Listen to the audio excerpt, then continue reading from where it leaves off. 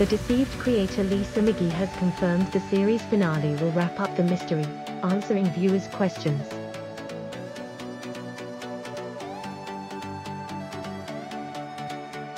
Airing on Channel 5, the psychological drama follows English student Ophelia, as she embarks on an illicit affair with her married professor Michael Callaghan.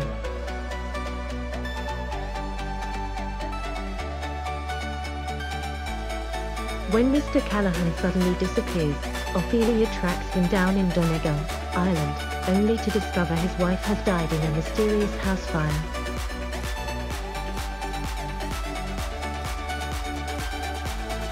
After Michael's intentions were drawn into question on last night's episode, fans were left wondering whether the professor was responsible for his wife's untimely death.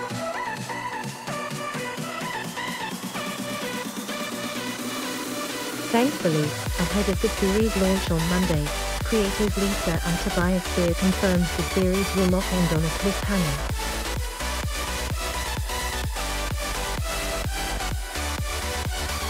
Read more related articles. Read more related articles. Lisa, who's also the genius writer behind Derry Girls, said, "This story does conclude.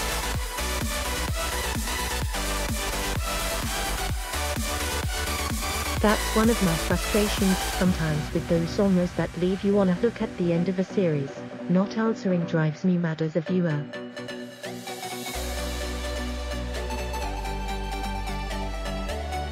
"We really didn't want to do that to people.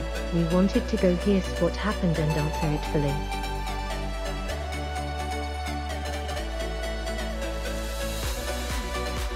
Read more related articles. Read more related articles. Luckily, Lisa also hinted a second series could be on the cards, adding they could probably write another thrilling installment.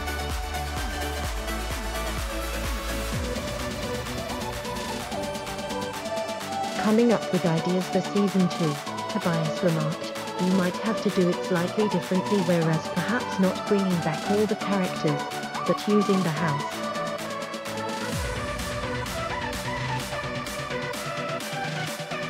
Telling a different story using the house perhaps." The supernatural element to the series is deliberate, as Ophelia witnesses the ghost of Michael's late wife appearing outside the ramshackle house in Donegal.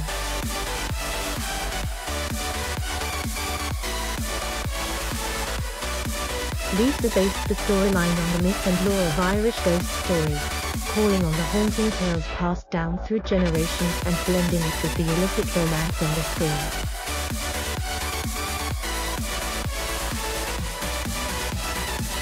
Reflecting on their inspiration, Tobias explained, "Lisa always says she believes in ghosts but she's not frightened of them, 'cause it's not a big deal.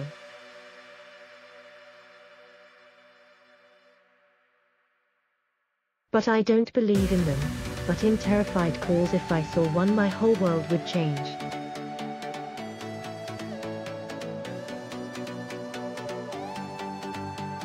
He added, "There's an ease, in Ireland, in talking about the supernatural and the mystical. It's very much a run-of-the-mill thing, not a big deal to talk about."